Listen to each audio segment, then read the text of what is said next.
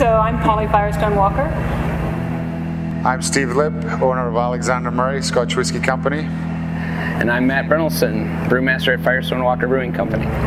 We've been using whiskey casks, or in our case, bourbon casks, for many years to age our vintage reserve beers. And really, in many ways, we've intercepted those casks en route to Scotch producers. It's well known that bourbon can only sit in a cask once, and at that point, the barrels go on to other lives. In our case, we make beers, and the beer only sits there for about a year before it develops into what we want.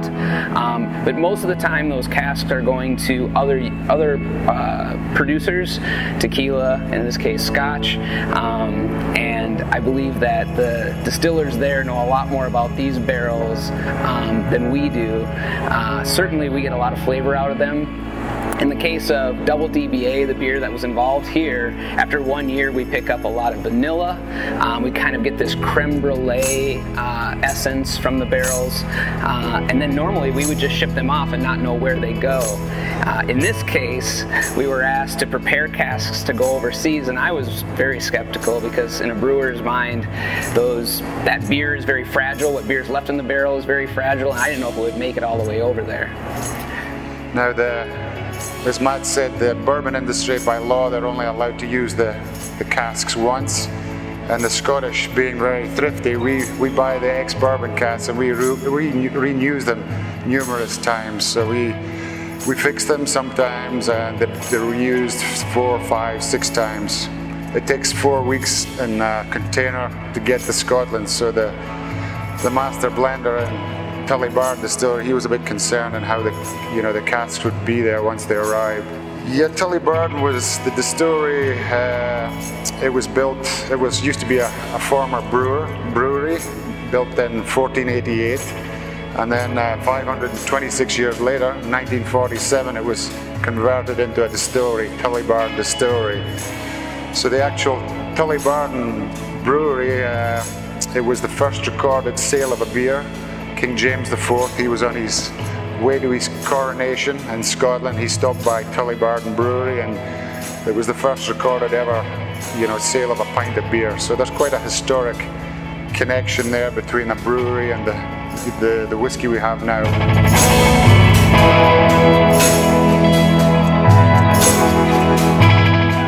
Different casks all had double DBA, but each cask was treated differently so that we could tell when they got to the distillery what result worked best.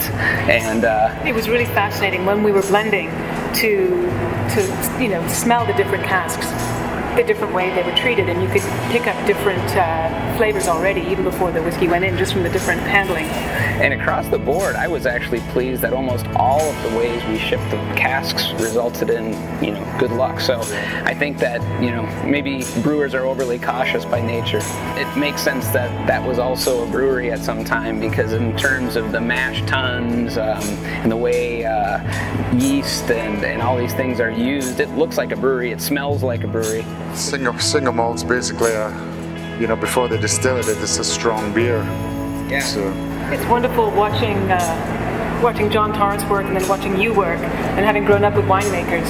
And you all have that same combination of scientist and artist, and totally passionate about what you do. It was wonderful to see those comparisons. The whole idea seemed to sprout around dinner at our table one night, and discussing how barrels are used and how do we complete the cycle, and would it work? And this guy introducing me to the wonders of Scotch whiskey. And I think from the brewery program, you get asked a million times, when are you going to put a still in? When are you going to start distilling? When are you going to make whiskey? And we're brewers. I mean, our business is making beer, and maybe someday we'll get into it. There's certainly plenty on our staff that are curious about it, but this was a nice first step in that direction, to see how this all works, see how it should taste, not necessarily how we would make it. So it was really fun.